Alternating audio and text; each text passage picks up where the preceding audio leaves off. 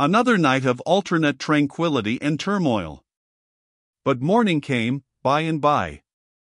It was another glad awakening to fresh breezes, vast expanses of level greensward, bright sunlight, an impressive solitude utterly without visible human beings or human habitations, and an atmosphere of such amazing magnifying properties that trees that seemed close at hand were more than 3 miles away.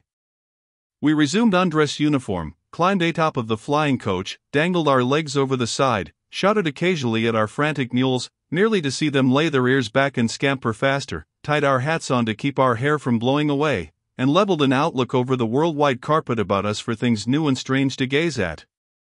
Even at this day it thrills me through and through to think of the life, the gladness, and the wild sense of freedom that used to make the blood dance in my veins on those fine overland mornings.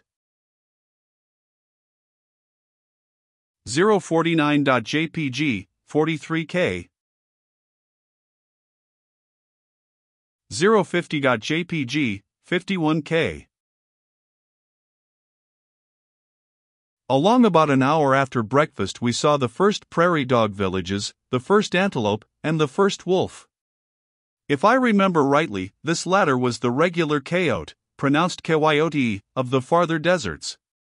And if it was, he was not a pretty creature or respectable either, for I got well acquainted with his race afterward, and can speak with confidence.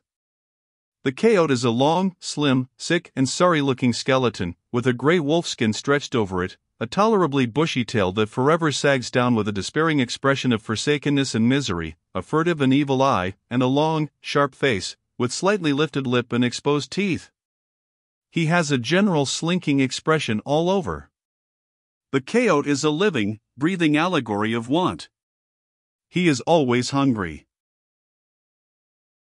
He is always poor, out of luck and friendless. The meanest creatures despise him, and even the fleas would desert him for a velocipede. He is so spiritless and cowardly that even while his exposed teeth are pretending a threat, the rest of his face is apologizing for it. And he is so homely, so scrawny, and ribby, and coarse-haired, and pitiful. When he sees you he lifts his lip and lets a flash of his teeth out, and then turns a little out of the course he was pursuing, depresses his head a bit, and strikes a long, soft-footed trot through the sagebrush, glancing over his shoulder at you, from time to time, till he is about out of easy pistol range, and then he stops and takes a deliberate survey of you. He will trot 50 yards and stop again, another 50 and stop again, and finally the gray of his gliding body blends with the gray of the sagebrush, and he disappears.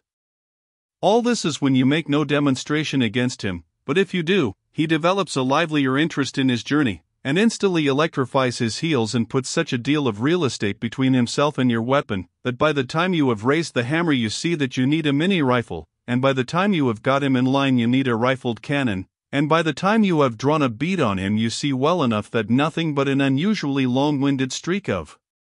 lightning could reach him where he is now. But if you start a swift-footed dog after him, you will enjoy it ever so much, especially if it is a dog that has a good opinion of himself, and has been brought up to think he knows something about speed. 051.jpg, 42K.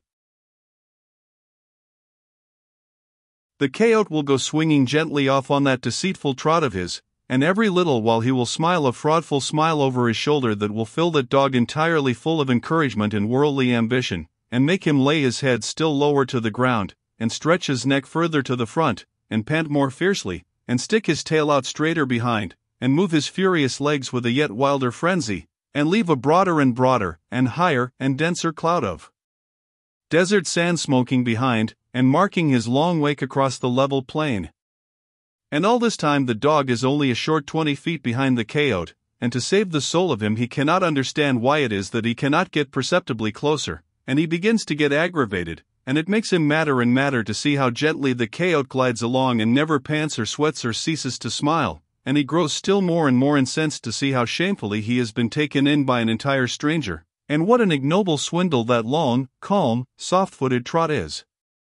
And next he notices that he is getting faggied, and that the coyote actually has to slacken speed a little to keep from running away from him, and then that town dog is mad in earnest, and he begins to strain and weep and swear, and paw the sand higher than ever, and reach for the coyote with concentrated and desperate energy.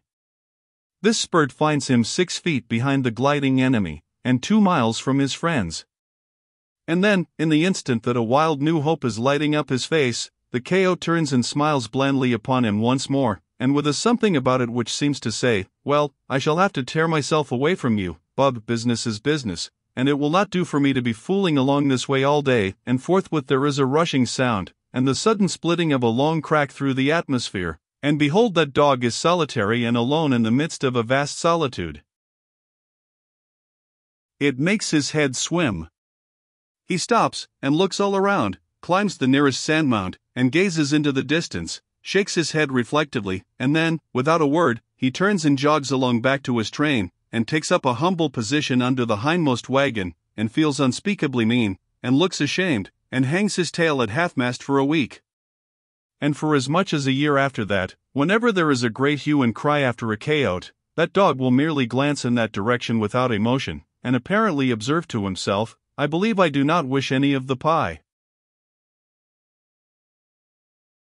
052.jpg, 145k. The coyote lives chiefly in the most desolate and forbidding desert, along with the lizard, the jackass rabbit, and the raven, and gets an uncertain and precarious living, and earns it. He seems to subsist almost wholly on the carcasses of oxen, mules, and horses that have dropped out of emigrant trains and died, and upon windfalls of carrion, and occasional legacies of offal bequeathed to him by white men who have been opulent enough to have something better to butcher than condemned army bacon. He will eat anything in the world that his first cousins, the desert-frequenting tribes of Indians, will, and they will eat anything they can bite. It is a curious fact that these latter are the only creatures known to history who will eat nitroglycerin and ask for more if they survive.